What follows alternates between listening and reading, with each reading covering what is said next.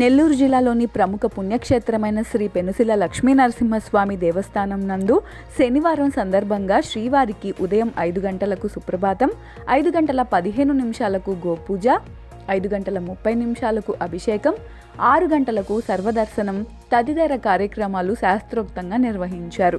ఉదయం 10 గంటల 30 నిమిషాలకు శ్రీ పెనుసిల లక్ష్మీ నరసింహస్వామి, ఆదిలక్ష్మి, చెంచులక్ష్మి ఉత్సవ విగ్రహాలను శ్రీవారి నిత్య కళ్యాణ మండపంలోకి వేయించేసుకుని వివిధ రకాల పుష్పాలు, బంగారు ఆభరణాలు, పట్టు వస్త్రాలతో అలంకరించి వేద పండితుల మంత్రోచ్చారణ, మంగళ వాయిద్యాల నడుమ కరోనా నిబంధనలు పాటిస్తూ శ్రీవారి కళ్యాణాన్ని కన్నుల పండుగగా నిర్వహించారు.